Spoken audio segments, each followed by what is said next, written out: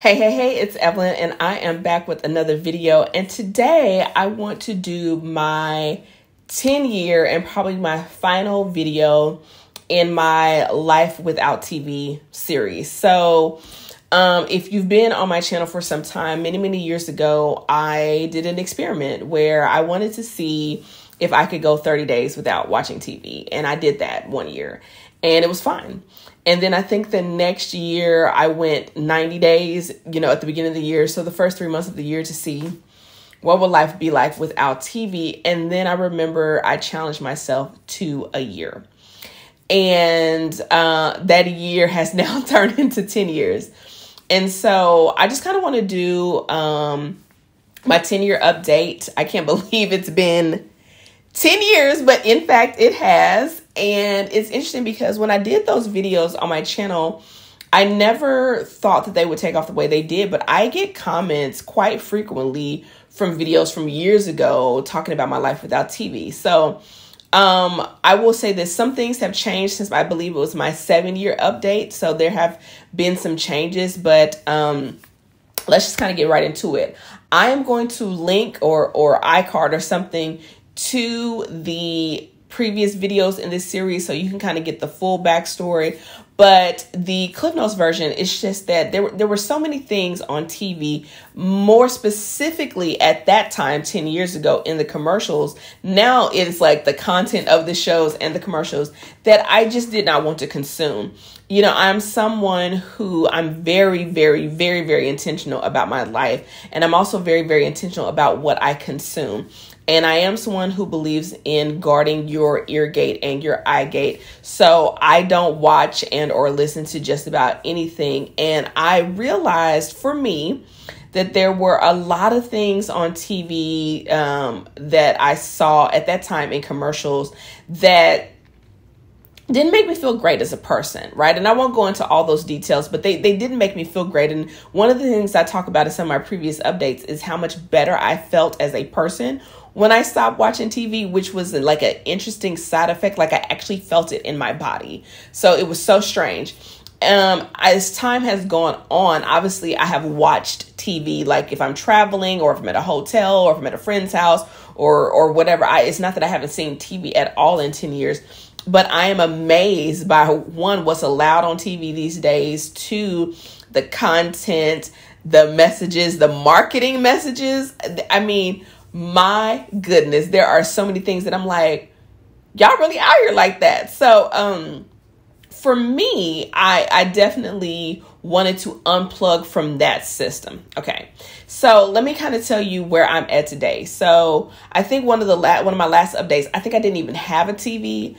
Currently, I have 2 TVs, which is funny because I did not purchase them. One was a gift from my uncle when I moved. Not this last time, but the previous time he helped me move and he was like, oh, let me give you one of my TVs. I was like, okay. And then another one was from my mother because she moved and she didn't want to, she's not a big TV watcher either. And so she was like, I'm just going to leave this TV here with you. So now I have 2 TVs that I did not purchase. And I use them to watch my YouTube videos. So let me give you an update. A lot of times when people say they do life without TV, they're trying to talk about that they don't have cable. I also do not have cable, and I also do not have streaming services. So some people's life without TV, and this is their definition, doesn't make it right or wrong or better or worse or anything like that, is that they don't have TV, but they do have streaming services. I do not have streaming services. I do not have Netflix. I do not have Hulu. I think I can watch TV on Prime. I think I can watch shows on Prime, but I have Prime for the delivery. I don't I don't watch the things on Prime. I don't know what all the other streaming. I don't have like Disney Plus. I don't have any of that, right? Currently, I do pay for YouTube to be ad free because that kind of goes back to my original point of not wanting to see ads. I really would prefer to have control over what I consume and what messages are being sent to me, whatever they are. And so, yeah, it's funny because I tell this story and I think it's in my first video or second video about life without TV, about how when I moved into the place that I was living at the time, the gentleman was coming to hook up my internet. And he was like, I'm not hooking up your cable. And I was like, oh no, I don't have cable. He was like, I was like, yeah, I don't really watch TV. And he was like, what are you going to do with your time? Right. But here's the thing, when I really think about it, and this is actually no judgment. This is again, all this is personal preference. I am not saying that people who watch TV are bad or wrong or anything like that. I used to watch a lot of TV. For me, I looked at it, I was like, think about, like an average day. Let's say somebody works a typical 9-to-5 job. Let's say they get home 5:30, 6 o'clock. Let's say they eat dinner, and let's say they're done eating dinner at like 7. But let's say they don't go to bed at 10:30. So from 7 to, let's just say 10, and then maybe 30 minutes for a shower and getting ready for bed. So from 7 to 10, they're watching TV. Now, if we just do that Monday through Friday, that's 15 hours worth of TV watching, not including weekends. So if we want to throw in the weekends, we're talking about 21 hours of consumption. For me, that's a part-time job. Like, that's a lot of content to just be in. And so for me, I remember when he asked me, like, what are you going to do with your time? And I was like, oh, I can do a lot of things. I can read, I can work on my hobbies, I can work out. And I would tell you right now, what I do with my free time is a lot of things. I spend a lot of time on experiences. So shows, concerts, ballets, theater, things like that. I also dance 3 to 4 times a week, which I really, really love. So I'm doing anything from ballet to jazz to modern to African. And I love that. I also now am boxing a couple of times a week, not with the actual person, because it's weird. I don't want to spar with an actual person, but I do like working out, like doing the boxing with my trainer. I also do things like, this is my hobby channel, right? So yes, I have my full-time business that I run, and then like I get to create content over here. I spend it with my friends, like having dinner, going out to eat, reading, taking a nap, being out in nature. It's weird. The idea of sitting down for hours on end every single day. I don't know. For me, I just can't even imagine that. Right. And so, to each his own. There's no right or wrong way to live your life. But for me, I was like, if I really think about like what really relaxes me or what do I really enjoy, 9 times out of 10, sitting down, watching hours upon hours upon hours upon hours of a show would be more of a default, not necessarily an intentional act of relaxation, if that makes sense. Right. And so, it's weird because at this point I've been doing it so long that I forget that I'm in the vast minority of people who don't watch a lot of shows until I'm in certain social situations and people are talking about shows or have you seen this? Have you seen this? And eventually after they ask me a couple times, I just have to tell them like, oh, I don't watch TV. And I haven't for a decade. And it's interesting because it reminds me, ironically, of years ago when there was the height of the natural hair movement. I remember there was a time where as a natural, you could spot the natural. You could be like, okay, I'm not the only one. There's another one here, right? And then after a while, it started to become less noticeable. And what I mean by that is that there were so many people who were natural that it was no longer like an odd woman out, right? I was actually more surprised to see women with relaxed hair than I was to see women with natural hair at that time, right?